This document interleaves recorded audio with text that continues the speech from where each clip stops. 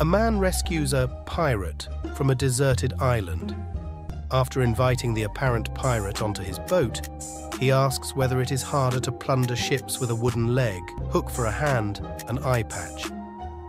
The man promptly replies, "Actually, I'm not a pirate." "Oh, really? Then what's with the wooden leg?" "I was trying to swim out of the island.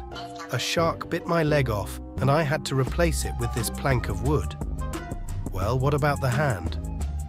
"While foraging for food in the island, a snake bit my hand, and I had to cut it off, then replaced it with this hook." "Okay, but what about the eye patch?" "That's from seagull poop." "Wait, seagull poop makes you blind?" "No, it was just my first day with the hook."